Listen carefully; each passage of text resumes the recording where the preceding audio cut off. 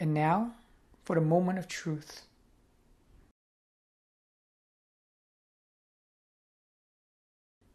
Yes, it does work. What's going on is that the phone is being charged wirelessly. The mount is all 3D printed. There are no ugly cords sticking out on the top, on the bottom, in the middle, anywhere. The parts are 3D printed. It is a decora plate. And then I added the mount to hold the phone in securely. In the back, there's a holder to hold the wireless coil so that it can charge. Let's look at the wireless charger. I rip it all apart. All we need is the core, the chip. Next, you need a buck converter. Basically, this converts your 120 volt AC down to 5 volts, 2 amps. It's important that this is 2 amp because the wireless charger works only with input 2 amps. I tried 1 amp before and that did not work. Let's take a closer look at the buck converter itself.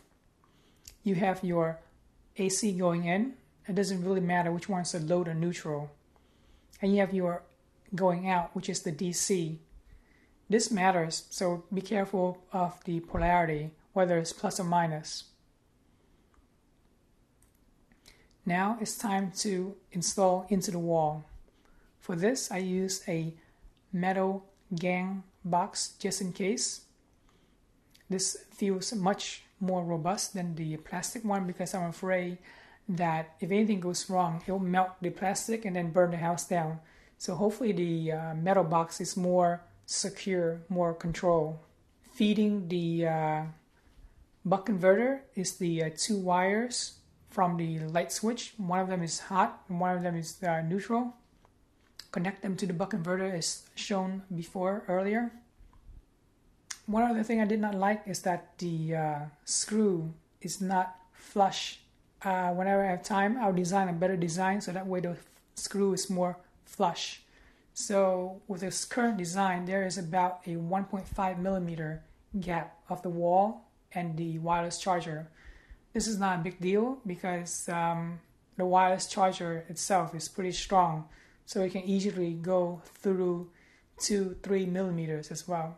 Now that this is successful, we will proceed with tablets because we have so much old tablets in the house that we want to mount them so we can see calendar, weather, security cameras, take control of the home automation house, anything. It is pretty wild that we have the technology now to create whatever we want. Let me know what you think in the comment section below. Hopefully this is a good and safe way to do it. If you have an even better idea, please let me know. Please let everyone know. Thank you.